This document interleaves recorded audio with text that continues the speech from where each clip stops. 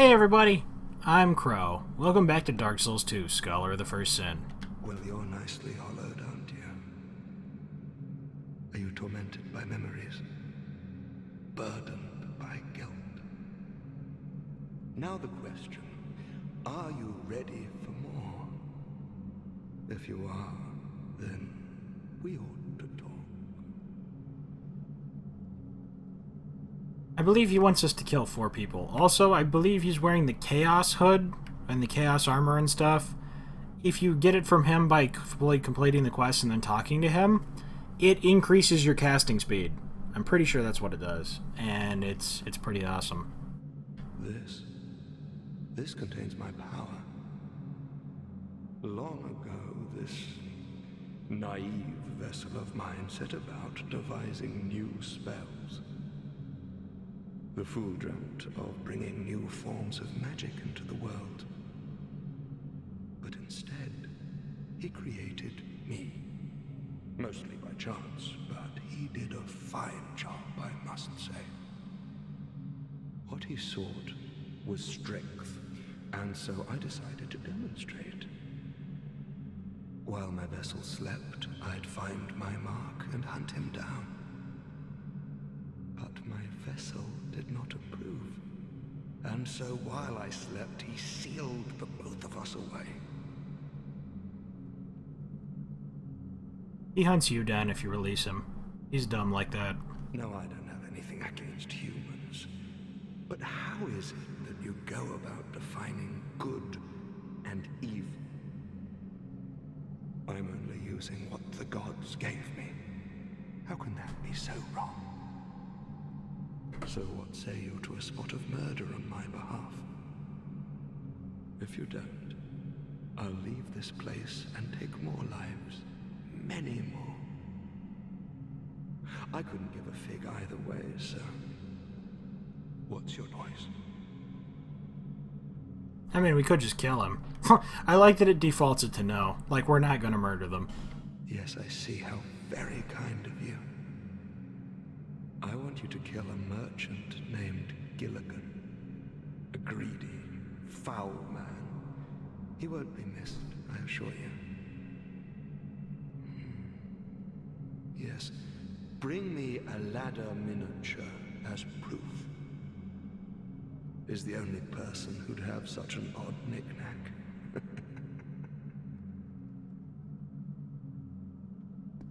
Yep, and he will. You can actually buy it from him. There's 3 other people. I'm going to get all of the items together at once so that we can just come back and do this in one swoop instead of having like a return quest on this. And I'm going to use a Homeward Bone here because I want the enemies to respawn. Because I thought about it in between episodes and I don't want to leave something undone here, so I'm going to try and get them to break that big wall open, even though it's probably going to kill me and cause a whole kind of other kind of problems because I pulled that stupid lever. So now this whole hallway is just full of... It doesn't respawn! Well, there are a lot of things that I don't remember. 1, 2, 3, 4. I want this thing to die shortly after it breaks this wall open. Shortly. Why is there less of them here now? Please come here. Please come here. Please break this wall. Did you see that? He was like through the wall. Oh my god. Maybe it's like whenever players get petrified, these statues are here or something, because there was 3 last time. That'd be interesting. I'm really glad that only the basilisks respawn. 1, 2, 3, 4. See, I know I'm risking failure here by shooting them and poisoning them, but I don't want to have to fight these things because they one-shot me. So it's my goal to have it come over here and attack this wall. No, you're not invited. Go away. Just do it! And now you perish. Nope. Preemptive roll just in case. I didn't think he was going to get me, but you never know with these things. In case anybody actually didn't know how to open these, I assume everybody knows how to do most everything, but... Malform shell. which is this. I never used it. It's weird. I mean, I guess it has a nice-ish moveset, but it's like the bones of those malformed creatures from before. And I'm more of a bow person, or an ultra greatsword person. There is one last thing in our way. And it is quite the distance from us. Which gives us ample time. How do you fit through that doorway, you cheater? You didn't even shimmy sideways. Shimmy sideways next time. I'll forgive you this time. The next time, no forgiveness. Now, if we could, this time I would like to be like... Wait, there was one thing I forgot. This door. And I'm going to shoot you in the head, and then I'm going to shoot you in the head, and then I'm going to shoot you in the head, and you're going to die. Lots of dead giants. They were performing experiments on them or something. That leads down there into the room with the two dog things I killed and all the corrosive stuff. It eats your rings and your armor, but not your weapons. I thought there was an item in here. Either way, you guys have seen it now. This area is pretty 100%ed. We didn't get the exploding lizard, but the exploding lizard only gives you one soul anyway. So now we pop down here and we use our repair powder just in case, because I don't want this breaking during the fight. I'm gonna come in here, and I said, why did you cancel? I'm gonna come over here, and I'm gonna shoot you 4 times really quick just to poison you. And I would really appreciate it if you just kinda died. See, this is why you get right under him, because then he does the fire breath, and he's like, oh, am I even hitting you? I guess I'm not. And see how much easier it is to dodge? I mean, I didn't dodge that, actually, but you see how much easier it would be to dodge if I dodged it properly? Is that even English? Oh no, the dragon's getting me. I'm gonna die. I say as it actually has killed me before. You shouldn't be able to keep changing directions like that, bub. That's foul play. And how does the fire keep coming even after? Like, it had already stopped. You're poisoned, I don't care.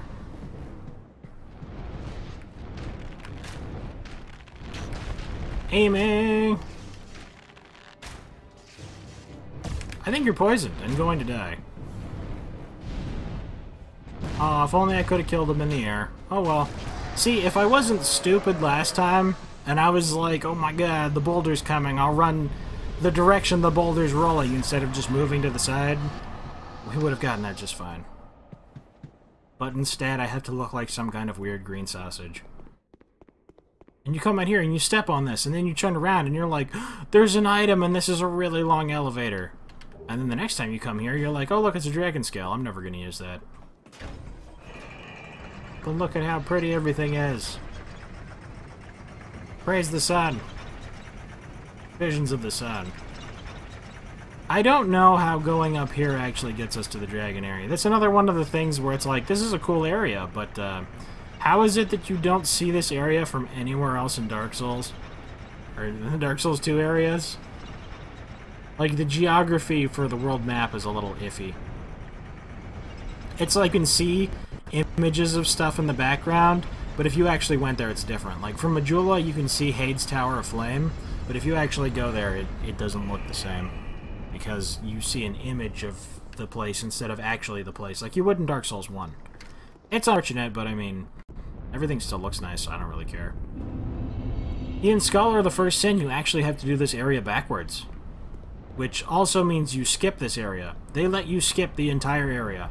If you want to come back here and you want to get the benefits of all of the petrified dragon bones and everything else, you have to use, Fragrant Branches of Yorn stuff?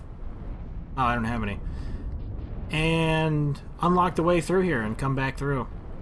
What was I checking for? 7 petrified dragon bones. We can fully upgrade the Dragon Rider bow if we need it. I'm kind of thinking about just using the Black Bow of Ferris, though. We got a chunk, not really useful. 4 more and we'll upgrade the Seabow and never have a use for chunks again. Bearer of the curse. Long have I awaited one such as you. One who might shatter the shackles of fate. One who can set me free. Bearer of the curse. It was my own manifestation that led you here. The ancient dragon has watched over the world for eons past. Take this. Aged feather. Do not resist. The dragon welcomes you. That was another thing that I really liked about Scholar the First Sin. I feel like if Scholar the First Sin released as the original Dark Souls 2, the game would have been much better received. And I'm not talking about with the DLC as well. The DLC could have released later, but if these placements and the considerations that they did on the patrols and everything went through, I think people would have liked it more. Because the dragon actually welcomes you now. And you get to skip this whole area so the dragons aren't hostile to you. You beat the Guardian Dragon? Well, the Guardian Dragon was the Guardian that was dragoning this area. Dragoning. So we rest here, and I think we have to go up. Because this ladder's already down. If you remember before, you had to go all the way around and knock this down. Well, if you run that way, then there's like a petrified guy in the way. Right there. Petrified guy in the way. And you can't go any further. But if you just come right here, if you drop down there, there's like a soul of a great hero or something. It's like 20,000 souls. I'm not going to die for 20,000 souls. That's chump change. We have 258,000 souls. I'm not even interested. And you can go back through the zone that way and fight. There's 3 dragons here. And there's crystal lizards all over the place. I would like to get through here as soon as possible. This actually does have a timer. If you remember from like the trailers of the DLC, or like not the original release of the game, you saw people dying on this bridge because the dragons broke it. The mechanic behind this is there's actually a timer on how long you have to get to the other side before the dragons break it. And that timer is just like a default number, I don't remember what it was. For every egg you break in the area, the amount of time you have to cross this bridge is reduced. So if you break absolutely every one, you have to like absolutely sprint across, otherwise they kill you. I have never actually died on this bridge before, but that's what I was told I was told that's how it worked. Dragon Bros! Yeah, I was like, how do you even fit in here? And then he's like, I'm a mini Aldia. It's kind of adorable. Young Hollow, how you grapple without falter with this dreadfully twisted world. Peace grants men the illusion of love. Shackled by falsehoods, they yearn for love, unaware of its grand illusion. Until the curse touches the flesh. We are bound by this yoke. As true as the dark that turns within men. All men trust fully the illusion of life. But is this so wrong? A construction of facade, and yet a world full of wounds and scandals. Young Hollow, are you intent on shattering the yoke, spoiling this wonderful falsehood? I think we're supposed to say yes to this. I am Olya. I sought to shed the yoke of fate, but failed. Now, I only await an answer. Seek the throne. Seek light, dark, and what lies beyond. All I'm saying is at that size and with no arms, there's nothing to stop me from mugging him. And I'm wearing a fire resistance ring. But yeah, that is Aldia. Vendrick's brother. And the owner of the science keep we just went through. Yeah. The Guardian Dragon was actually one of very many. And we run up here, and you'll notice... You see those guys, and you're just like, oh god, they're gonna get me, but no, it's just these guys that are gonna get you.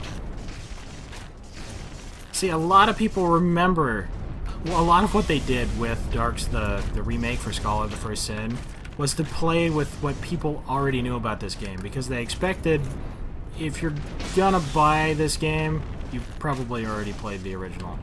Which is why you got a big discount. If you own the original game, it was only 20 bucks to get this one.